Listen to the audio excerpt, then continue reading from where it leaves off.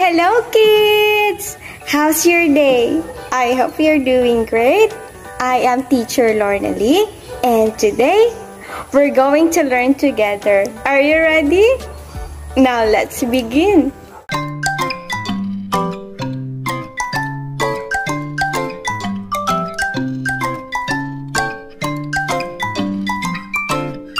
Hello children! Can you please take a look at this? What did you see? That's right.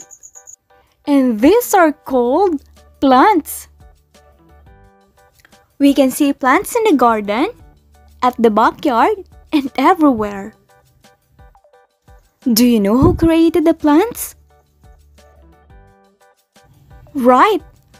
Always remember that God created all the plants everywhere.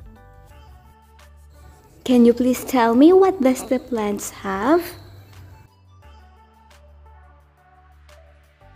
Leaves, flowers, fruits, stems, roots. And these are called the parts of the plants. Again, the parts of the plants are roots, stems, leaves, flowers, and fruits. Let us know if how does each part do for the plants. Do you know what is this? Very good. Roots get water from the soil to make the plants grow. How about this? That's right. Stems hold the leaves, the flowers, and the fruits. These are leaves that make food for the plants that is from sunlight. How about this? These are flowers that become fruits.